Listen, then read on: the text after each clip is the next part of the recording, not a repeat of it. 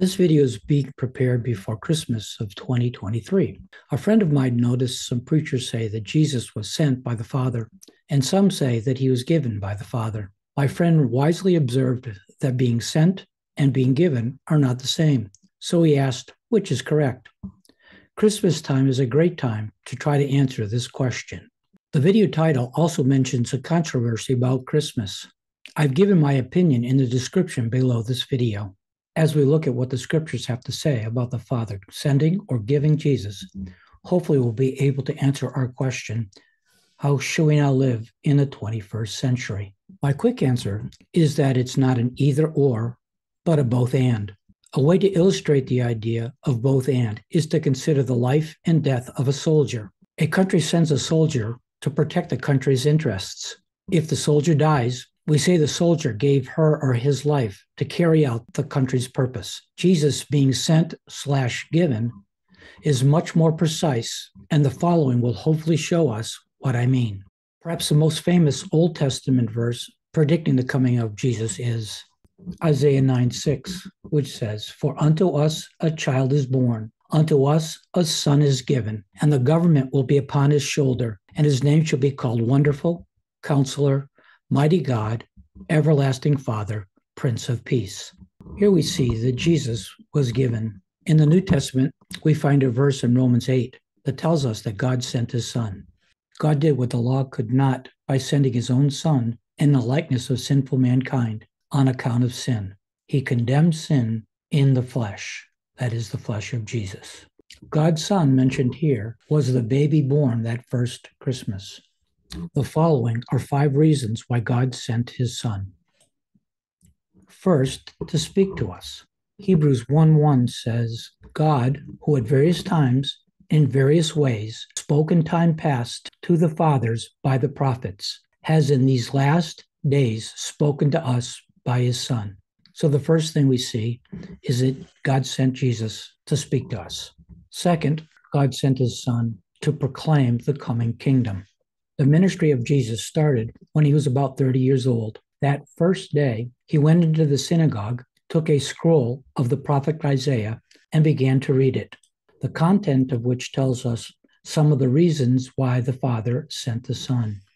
Then in Luke 4, starting verse 17, it says, "And he was handed the book of the prophet Isaiah, and when he had opened the book, he found the place where it was written, 'The Spirit of the Lord is upon me, because he anointed me to preach the gospel to the poor. He sent me to heal the brokenhearted, to proclaim liberty to the captives, and to recover sight to the blind, to set at liberty those that are oppressed, to proclaim the acceptable year of the Lord.' Then he took the book and sat down, and with all eyes fixed on him, he said, 'Today this scripture is fulfilled in your hearing.'" Jesus was sent by the Father to preach, to heal, to proclaim, and to liberate.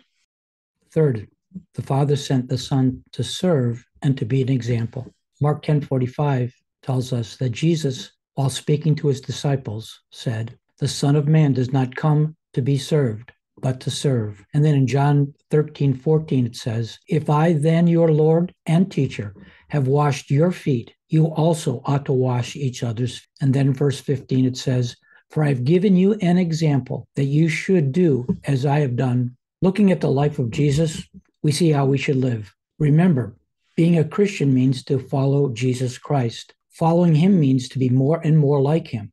That's a tall order, but don't despair.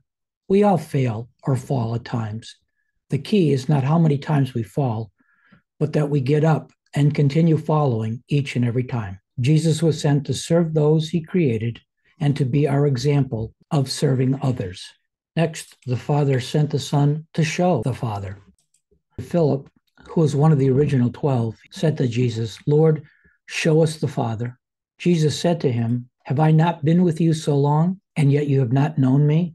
He who has seen me has seen the Father." The fifth reason the Father sent the Son was to be God with us. Recorded in Matthew chapter 1, verse 21, an angel speaking to Joseph says the following, "And she shall bring forth a son, and you shall call his name Jesus, for he will save his people from their sins." So all this was done that might be fulfilled, which was spoken by the Lord through the prophet, saying, Behold, a virgin will be with child, and will bear a son, and they shall call his name Emmanuel, which means God with us. Jesus was sent because he is our creator and was the only one that was able to do what he did.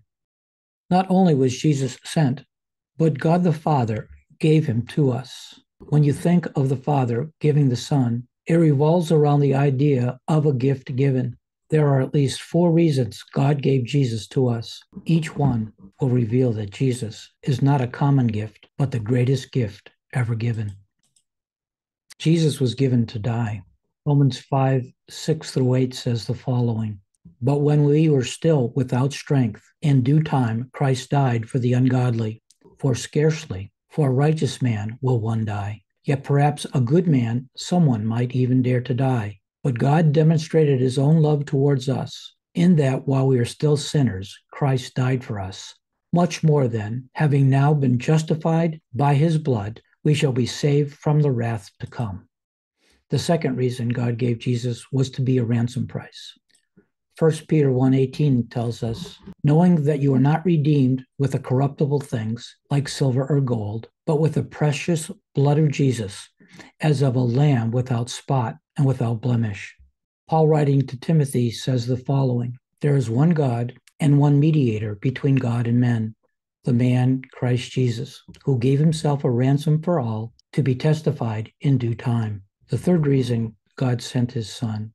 John 3:16 tells us, For God so loved the world that he gave his only begotten Son, that whosoever believes in him should not perish, but have everlasting life. For God did not send his Son into the world to condemn the world, but that the world through him might be saved. He who believes in him is not condemned. The fourth reason the Father sent the Son was to cleanse us. John the Apostle wrote in one of his epistles, But if we walk in the light, as he is in the light, we have fellowship with one another. And the blood of Jesus Christ, his Son, cleanses us from all sins. So why did the Father give the Son? First, to die for us. Second, to be a ransom price for us. Third, to give us everlasting life. And fourth, to cleanse us.